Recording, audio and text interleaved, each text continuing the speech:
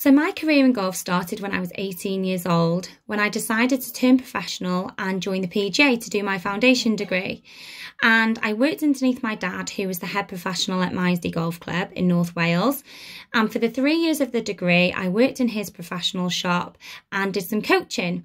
And I coached groups, I did one-to-ones, and I knew that the teaching side of the game was what I absolutely loved to do and what I wanted to pursue once my qualification was finished. So 3 years later, when I had finally qualified, I decided that the North Wales weather wasn't always on my side to do some coaching. So I started to look further afield and apply for jobs abroad.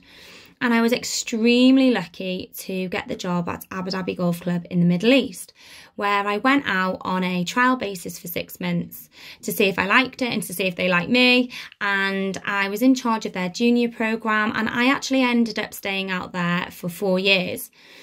And when I decided that I was ready to finish and come back home, the job with Wales Golf came up as a community development officer. And I applied for it, and I am extremely grateful that I got the job. And I came home, and that is exactly what I'm doing today. I'm the community development officer for Wales Golf, and I absolutely love it. I love getting more people into the game and developing the game and seeing more women and girls play in the game, because back when I started there was hardly any. So if anyone is thinking of taking up golf as their career, I would tell them to absolutely go for it, because it's the best thing that I ever did.